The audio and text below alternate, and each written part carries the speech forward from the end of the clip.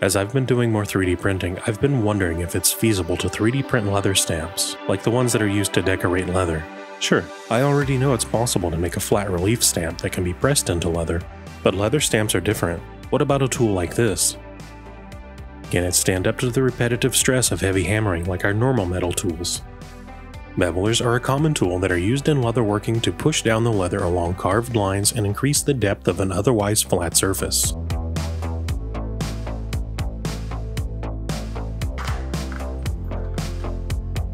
This is an example of a beveler, and it's one of many hand tools that you can find from various makers. This one is by Robert Beard, and they cost anywhere from $50 to $100 per tool or more in some cases. And by the time you add up a large collection of tools, you're looking at a pretty substantial investment, and for somebody who makes a living in part with leathercrafting and other crafts, I say it's money well spent. But starting out, this is not something I could have afforded, so my goal with this experiment is not to replace quality handmade tools, but to reduce the barrier of entry of fine leather crafting to make it more approachable by more people. I designed a few prototypes of smooth bevelers that I'm going to be putting to the test, and if I can get a successful result, this might be a game changer for those starting out in leather crafting. It would allow them to rapidly expand their tools and tooling options at minimal cost. Before we jump into the experiments, let me show you how I'm printing these tools and tell you a bit about the printer I'll be using. I'll be unboxing and using the brand new Saturn IV Ultra, which was provided for this video by Elegoo. Previously, I had the opportunity to test out the Saturn II and Saturn III Ultra, and so far this Saturn IV is the best yet, with some very interesting new features. For starters, I'm very happy to see that they finally did away with the cumbersome lid and replaced it with a flip-open design. This is a nice quality of life improvement. The build plate now simply locks into place with a quick lever, and it no longer requires manual leveling. Cool. I'm very happy about quality of life improvements like this, and I think it makes 3D printing more approachable by a broader audience.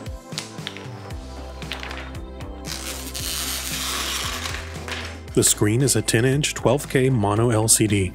The way resin 3D printers work is by projecting a UV light through an LCD screen to mask each layer. Anywhere that this UV light makes contact with the liquid resin, it will harden it, and each layer is printed within a few seconds. It doesn't matter how much is on your build plate, the whole layer is printed at the same time, and this also makes resin printers faster than FDM printers in most cases. The appearance has changed a bit. It seems to be more of a sci-fi theme, and I'm guessing the additional angles and geometry serve to stiffen up the lid. There are many types of resin available and you have to pick the right one for the job. So for this experiment, I'm going to be trying out Elegoo's ABS 3.0 resin to see if it can stand up to the abuse. Most resins are suitable for miniatures and display. That is definitely not going to hold up by being beat on infinitely by a hammer. I'm just going to jump straight into printing our bevelers. I used the default profiles provided by Elegoo and their recommended slicer. I kept everything as straightforward as I could to eliminate variables for the sake of testing, and if it works out, you'll easily be able to print your own without any tweaking. One of the more intriguing new features is the way this printer lifts up on each layer. Instead of raising the build plate up and down for each layer, it pivots the entire resin container forward at an angle. This reduces the reset time between each layer, and it's said to cut the printing time compared to the Saturn III, which is already pretty fast, in half. The reason I chose resin printing for this project is because of the detail level you can get with them compared to filament style printers. This is because the layer lines on these machines can be set to be incredibly thin. It means that the prints will come straight off the build plate with a very smooth finish, which is very important when stamping leather because any imperfections or layer lines will transfer to your piece. So you really want to do everything you can to have smooth and crisp details on your tools. If you've been thinking about trying out resin 3D printing, please follow the link in the description and check out the Elegoo Saturn IV or Saturn IV Ultra. I designed these stamps in a very rudimentary way. The square design is temporary. My thinking is that this will transfer the force more evenly, compared to designing a narrow neck that exists on most stamps, which may introduce weakness. If they survive the initial test, I'll start working on some new designs with more classic rounded shafts in future revisions. You may be wondering why I'm even bothering making these tools. I already have every leather tool under the sun. In part, I'm doing it for you guys, especially those who are starting out or who may be interested in working with leather but can't afford all of the fancy tools. These 3D printed tools are not meant to replace a quality steel tool, but what it will do is let you get a whole set of leather stamps for less than the cost of even one single quality tool. And if you start leatherworking and you decide it's not for you, you'll have lost nothing. And if you like it, you'll have a set of tools you can build on and use those to earn better tools if you want to. Another reason I have to make these tools is simply because I want to get better at making tools. There are many times that I've wanted tools that didn't exist, so I'm looking at this as a good reason to practice. So these designs are a first test though, and I just need to see if this is feasible. So let's do some testing, shall we? I'll take some scrap vegetable tan leather and just make a few quick lines with a swivel knife. Then I'll start with some gentle but firm taps with a hammer.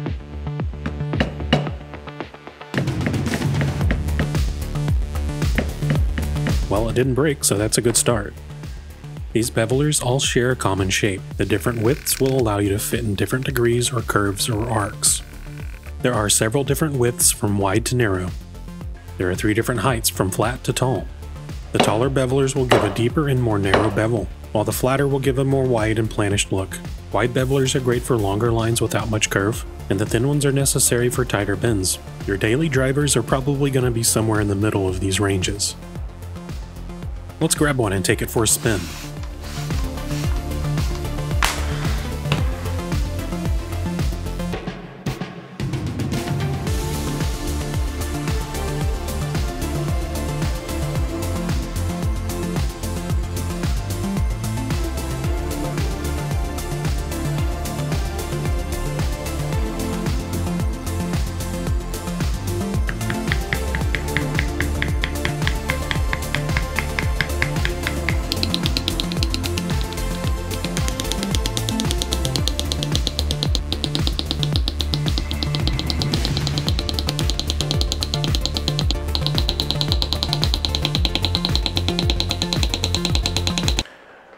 So what does it take to break one of these?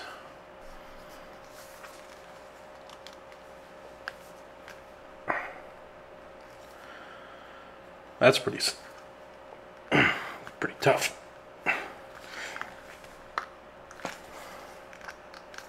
Maybe one of the thinner ones. Jesus.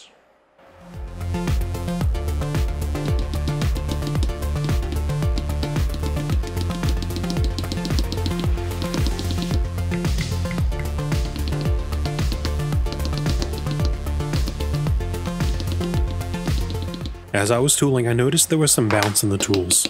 It's not a deal breaker, but it doesn't have the same satisfying thud when the hammer connects with the tool. But I got to thinking, the reason we use polymer-based mallets like this is to prevent from damaging the metal tools. A metal hammer will eventually wear down a metal tool, but if the tool itself is polymer-based, well then why not try a metal hammer? The result? I would say it's a noticeable improvement. It's workable, but you could say it hits different. I'll definitely continue testing and report back later on this. Surprised this is holding up, honestly. Huh. Hitting it pretty hard. Obviously not as hard as I can, but it is interesting that it's holding together. So this is one of the wider ones, but if we switch over to one of the more medium, narrow ones, then we can go around the arc more easily.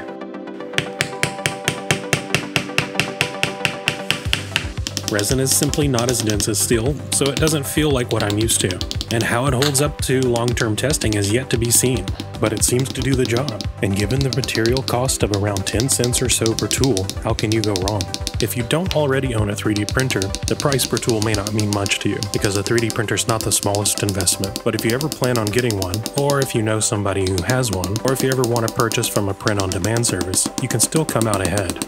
I'm encouraged by these initial results, and I'll proceed with additional designs to add to a 3D printable tool collection, and we may even offer some limited production ourselves at some point. And if there's enough demand, we'll work with some partners to handle distribution. I'll be back soon with our next video. Thanks for watching, and if you're considering getting a 3D printer like what you saw in this video, please consider supporting us and our sponsor Elegoo by checking the link in the description. Until next time. This is a piece of bone. I like to use this as a slicking tool, and I'll use it to clean up some of the lines. Well, there you have it. You can draw your own conclusions, but I think this was a successful proof of concept, and these tools would have been helpful to me whenever I was starting out. We'll have to see how they hold up over time, and I'll report on this later. But for now, I think I'll make these available, and I'll also welcome any and all feedback on these tools and suggestions on any new designs, so leave your comments below. I'll put a link to these in the description so that you can get them and try them out. I'll also add them to our welcome pack for our guild, so if you're already a member, you can get them for free.